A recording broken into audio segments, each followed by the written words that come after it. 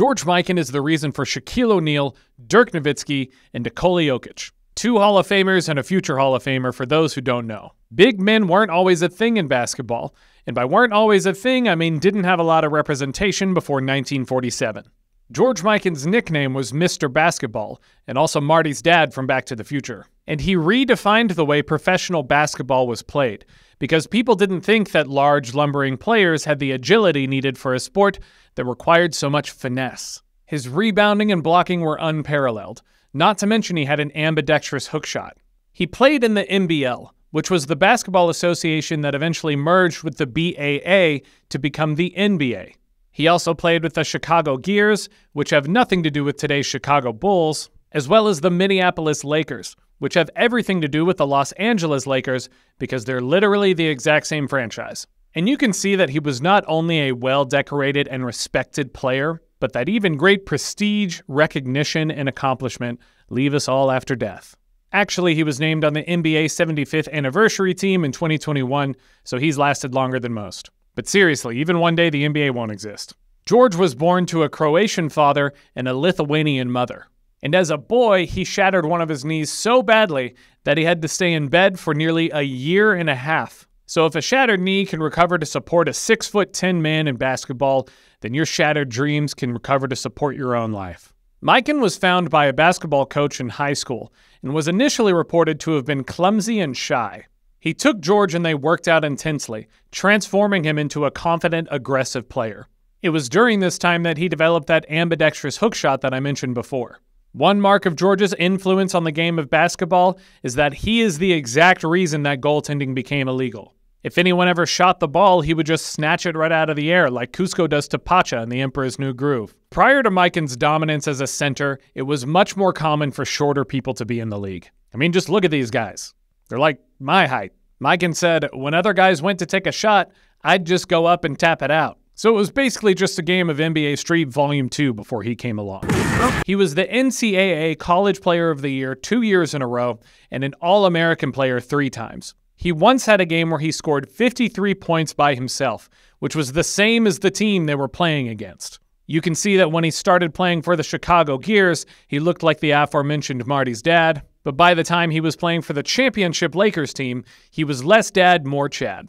The Gears period lasted only about a year and essentially fell apart due to poor management. After that, Mikan played for the Lakers for 11 years, which is where this list of championships comes from.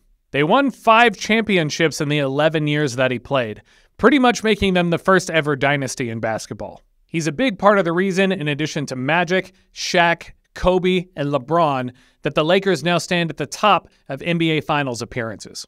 In his first season with the Lakers, Mikan made himself the first player ever in the NBL to score over 1,000 points. Keep in mind, this was before the three-point shot was introduced. After the NBL and the BAA combined, the Lakers won the first ever NBA championship, after a 6-game series in which Mikan averaged 31.3 points per game. Now, if you're someone who doesn't follow basketball, let me offer some perspective. Professional players today are hoisted up on pedestals for scoring more than 30 points in a game. George Mikan averaged that during a championship series without a three-point shot.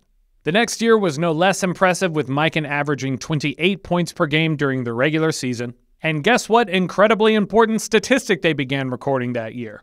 Gosh dang rebounds! Somewhere in the 1950s, someone was like, hey, it seems to have an impact on the game when someone grabs the ball after it's shot.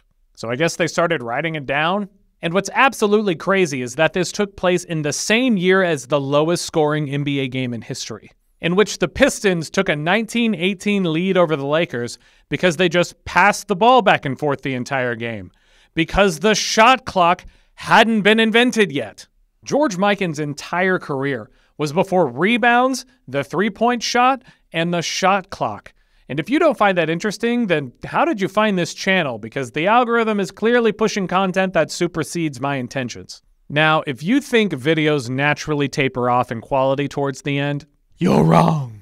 Because the next year, in the 1952 championships, Mikan's Lakers faced off against the New York Knicks. There we go, now we're starting to see some familiar teams. Neither team was able to play on their home courts in the first 6 out of 7 games in the series. Why, do you ask? The article doesn't say for the Lakers, but for the New York Knicks, Madison Square Garden was booked out by none other than the Barnum and Bailey Circus for the greatest show on earth. Yeah, that greatest show on earth. I thought P.T. Barnum lived in the 1800s. He did, but his company was bought and merged with the Ringling Bros, which would go on to create a traveling circus which would occupy the Knicks' home stadium during the 1952 NBA Finals. Which, quick side note and shouldn't be a hot take, P.T. Barnum was an awful person and The Greatest Showman never should have been made. Make whatever musicals you want. Load them up with messages about acceptance. But don't base them on the person who's the literal opposite of the messages you're trying to convey. It's like if 100 years from now we made a musical about Joe Exotic, but we portrayed him to be a great person instead of a man who abused both animals and humans. Which is exactly what P.T. Barnum did. But let's not forget the actual video we're making here. After winning the 1952 NBA Finals, the Lakers won $7,500, which was split amongst the team. And don't worry, I already threw that into an inflation calculator. It's $82,000 in today's money, which just happens to be half of the 2011 Boston Bruins Stanley Cup bar tab. George Mikan played out the rest of the champion streak that I mentioned earlier and ended his career right before the age of 30. He said, "I had a family growing, and I decided to be with them." He sustained 10 broken bones and 18 stitches throughout his career, most of which he played through. He was the first player to ever score 10,000 points in a single career. In 1959, he was the first player ever to be inducted into the NBA Hall of Fame, and the Associated Press declared him the greatest basketball player in the first half of the 20th century.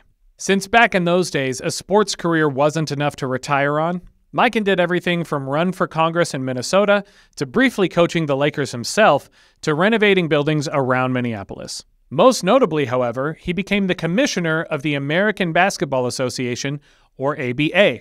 You might recognize these basketballs as having the red, white, and blue colors instead of the traditional brown in the NBA. The ABA was short-lived at 9 years as a competitor to the NBA. But to further solidify George Mikan's influence on the game, it introduced the three-point line and eventually merged with the NBA, adding several of the teams that we know today. Mikan was married to his wife for 58 years before his death in 2005 and left behind 6 children. He is widely recognized in the world of basketball for his accomplishments and was able to see the team he played for go through the historic runs we know of today.